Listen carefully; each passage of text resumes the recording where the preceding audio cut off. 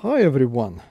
This time I have a Shure ULX series receiver for repair. The model is ULXP4, frequency band is J1, and this thing does not power up. Here I flick the switch and nothing happens.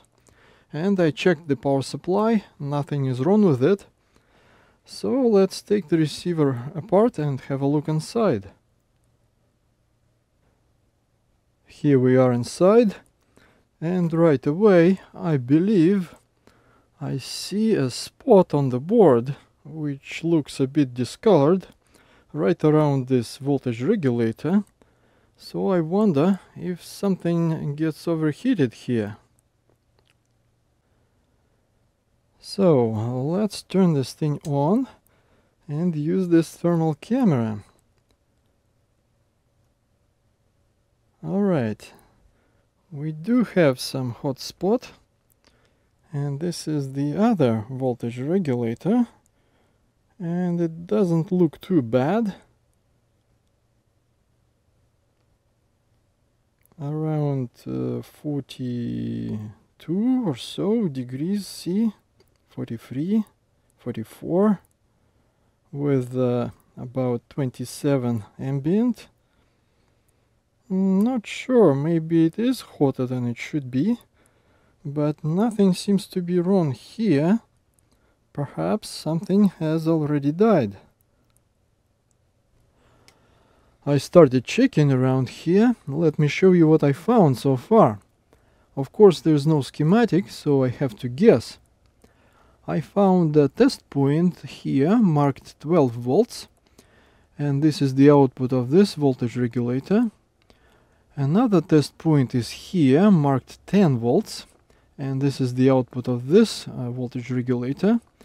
These are identical chips.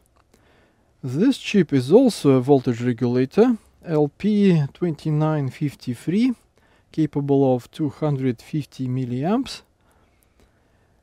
And what I traced so far is from this input, which should be 15 volts, to this diode, which goes to ground. This is perhaps some sort of surge protection. And then it goes to this diode, and this is in line, so it must be reverse polarity protection. From this point it goes to this switch. I closed the switch, so the pins are shorted now. And from this point it goes to, I believe, this transistor. Here it is.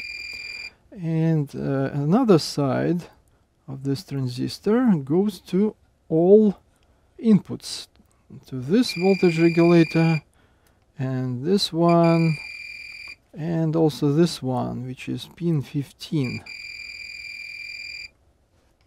And what I found is that this 12 volt rail is shorted to ground, and also the output of this guy, which is pin 3, is shorted to ground. But this 10 volt rail is not shorted, and the inputs are fine. Well, at least not shorted to ground. So I'm not entirely sure what's going on here yet. Perhaps I should start desoldering things. Let's say I can remove this chip and see if that removes some of the shorts. Something like that. Let's try. So I removed the ferrite filter here marked E1 and disconnected this way the 5 volt rail from the rest of the circuit. And indeed this side goes to the microcontroller. I'm probing on one of the capacitors right next to it. And the short is on this side. So I removed this chip, which was easy. I have hot tweezers with suitable tips. And as you can see, the output pin 3 is still shorted to ground. So perhaps one of the capacitors is shorted, these ceramics maybe, or this electrolytic. and there is still a short on this 12-volt rail.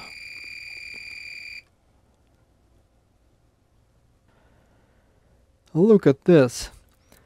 It seemed to me that the lowest resistance was across electrolytic cap that was here, so I desoldered it, and now there is no short of the 12-volt rail anymore.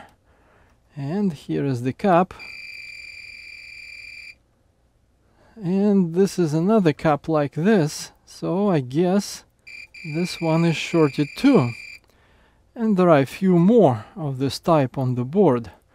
Perhaps they didn't fail yet. So I removed this capacitor, and now the short on the 5-volt rail is gone.